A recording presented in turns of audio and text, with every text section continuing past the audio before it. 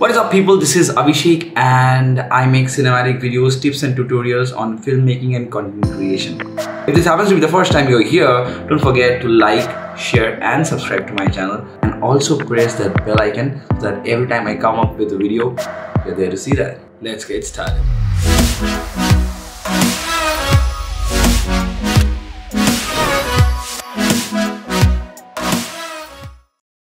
So a lot of you guys must be knowing that I made my first music video from Mah Films, and it was an awesome experience. If you want to look at a glimpse of it, here it goes.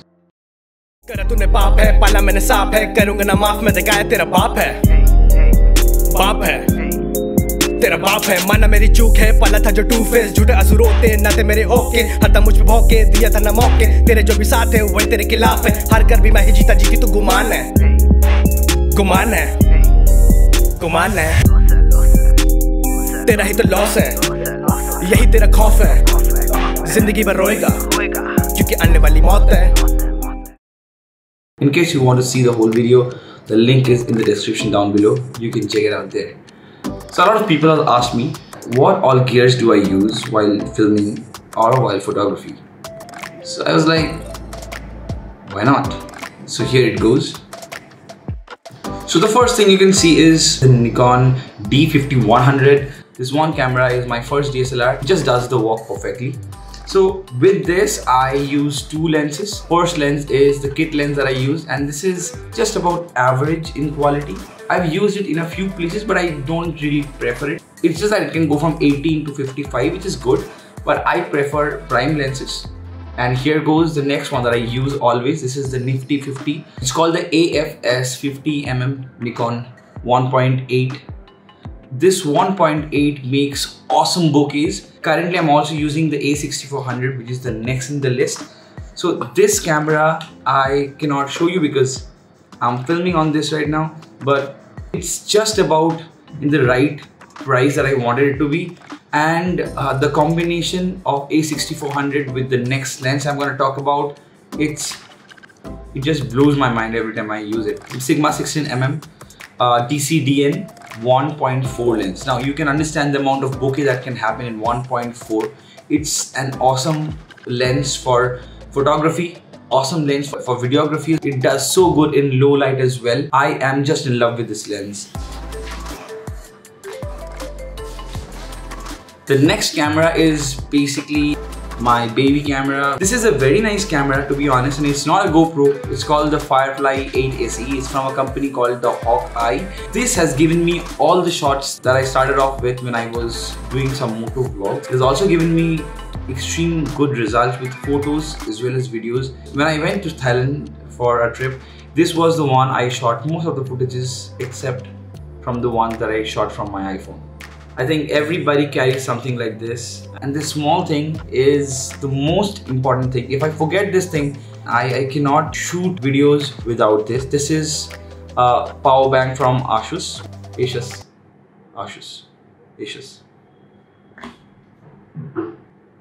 a minute. Asus, or whatever you call it. Just search out Asus it is. So this one is from Asus, and it is a very nice power bank. It has 10,000 mAh battery power, and it saves me every time. This is one hell of an important thing to me. This is the microphone that I use, but I'm not using a microphone. Anyway, so this is the microphone that I use. Generally, I use it for the videos, but because I wanted to show you guys how this actually looks, this is the one I use. It's budget friendly, and I use budget friendly stuff a lot. So next most important thing I use as a videographer and a photographer, these two phones. It sounds a bit weird that you have 2 or 3 cameras, but you're still using your phones to shoot photos or videos. But trust me guys, the amount of result and the processing I get from both these cameras, I think most of the times you don't have your camera with yourself, and you just need to record something just because you like it and you have nothing else, but you always have your phone with yourself. And I think editing in a phone is extremely easy. You do not have to sit with a laptop or a computer. You don't have to wait for anything. Your phone can pull off any software that you need to edit either videos or photos. One of the most important things in my gear list. Now comes an ND filter. If you don't know what an ND filter is, I think I can just tell this to be a sunglass for your lens. Let me give an example. Okay, so in case you do not want so much light to come in, you can just place this. Oh man, this is awesome. Anyway, I'm not shooting a professional video currently, so I'm okay with this, but that is how it works. The next big thing in the list is the laptop. Now, I didn't have a laptop for a long time and I was doing everything on the phone, but then I had this.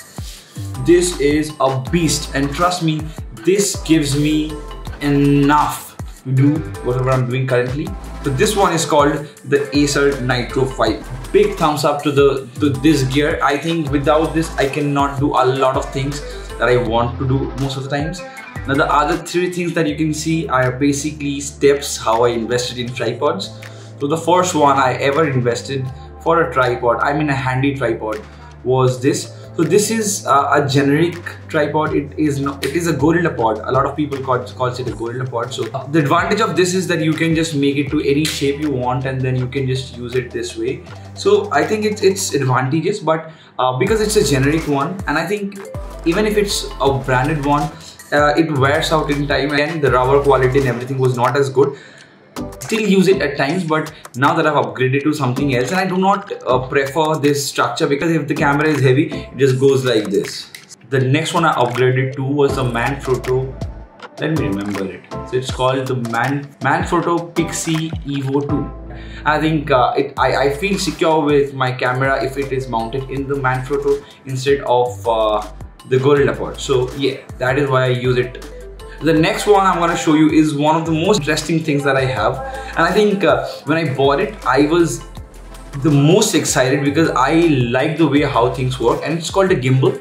Now, if you don't know what a gimbal is, it is basically a stabilizer, and it makes wonders with the amount of stabilization it provides to your video, because when you handle a camera, it shakes a lot, but this is what I use to get those shakes off. And how it works is basically it has 3 axes.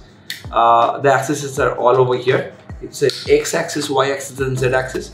How it works is it gets into this position and holds the camera, and however I do it, it just maintains the stability of the camera, and that is how I get those buttery smooth footages. And I think working with the gimbal is extremely interesting.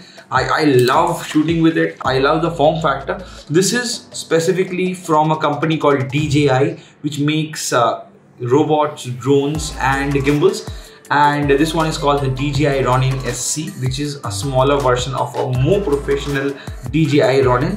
Ronin SC is used by a lot of videographers in the market. And that pretty much wraps up everything that I have currently. The combination of my lens, which is the Sigma 16, the Sony A6400 as the camera, and the DJI Ronin SC as a gimbal, and the Hoya variable ND filter slapped on to the lens is what I use in most of the cases while shooting cinematic videos. That's it for today. See you next week in another video. Till then, peace.